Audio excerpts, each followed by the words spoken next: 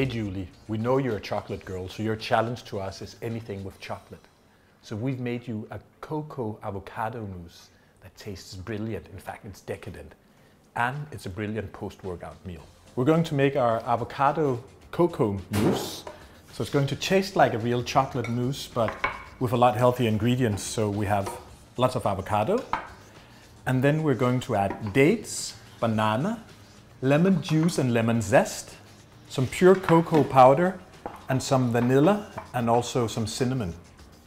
And it's pretty simple because you just put it in a blender and blend it, and then you chill it and arrange it, and then you can top with berries, you could top it with coconut milk, which we have some of here.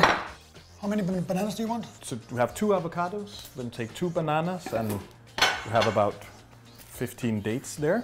I'll just cut the vanilla bean in 2, then scrape out the seeds. Massive amount of cocoa.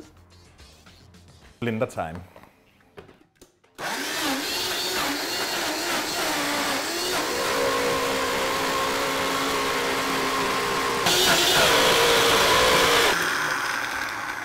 Now to the best part. Exactly. So our lovely mousse is done. As you can see, it's like nice and smooth and creamy. Have a bit, just taste a bit. Of course, the thing is, it's a bit hot now because it's been blended, so you chill it, and then it sets, becomes even more firm and solid, and the sweetness comes out. It's a beautiful balance between the fat, the avocado, the cocoa. Yeah, it's really nice.